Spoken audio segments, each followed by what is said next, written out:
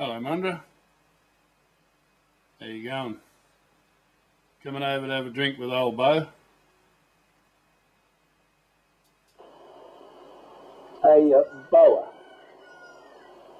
did you hear that one guy eating the balls at the ball?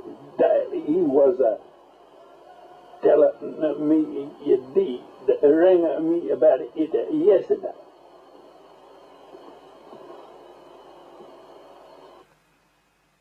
Wasn't even there. Don't you dare speak ill of Bo, you coot, Mundra.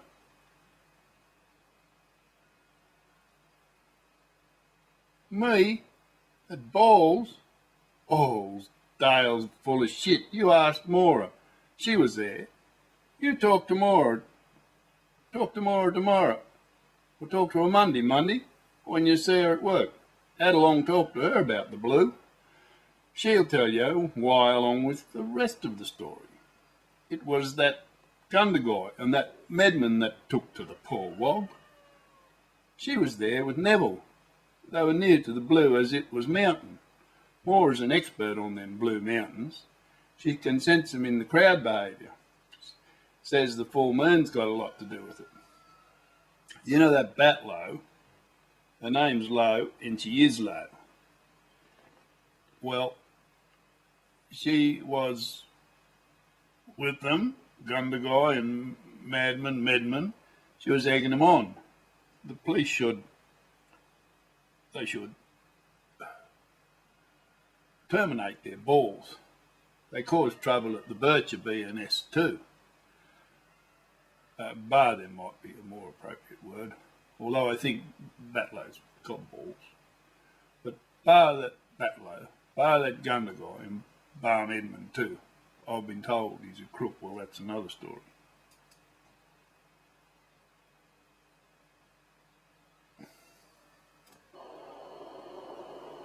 You know that a granny fella that lives in a condo, Bolin, told me Midman ripped him off for 10 grand. They were together in a banker robbery. They needed a vehicle and explosives, so they picture this Cargelligo in and do the job, blow the safe, get a 30 grand, and Medman splits, but not down the middle. With Medman with a sleight of the hand counts it as 20 and the giver the grand 10. Grand fell for it. Grands are too dumb to realise. I just come by chance on that story. I heard them and Gundagai laughing about it in a pub, planning the whole thing. They come from a ardent bunch of criminals. By the way, I need that barramundi that you borrowed. I didn't borrow any fish off of your boat. No, me wheelbarrow, you drongo. I need it urgent. Monday.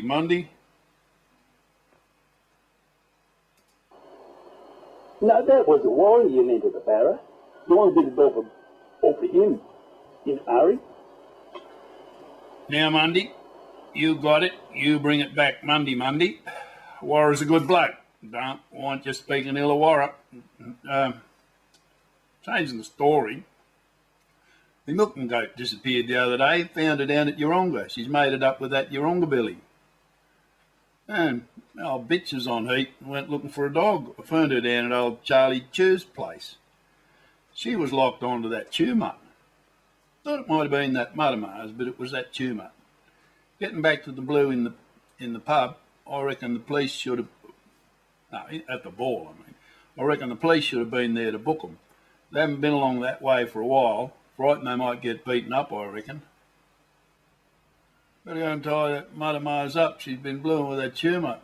Don't want to blue with Charlie Chew. As the Zeman crowd would say, Charlie will vop 'em. Seen Tumber old girl the other day. Monday you should see Tumbarumba.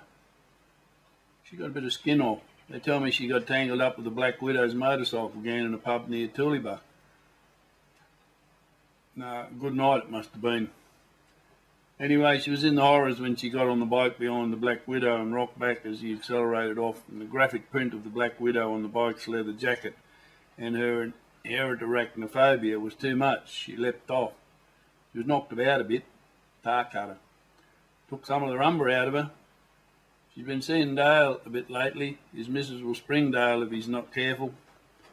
Young Bendick Murrell over there, he's took his old man's car and cleaned up a cow, rather nasty bingle. He wasn't licensed. The owner of the stock was gunning for him. He wasn't real happy when he had to come and collect her off the road. Young Murrell now has to pay for the stock and bingle. Better go. This Paul's getting a bit expensive.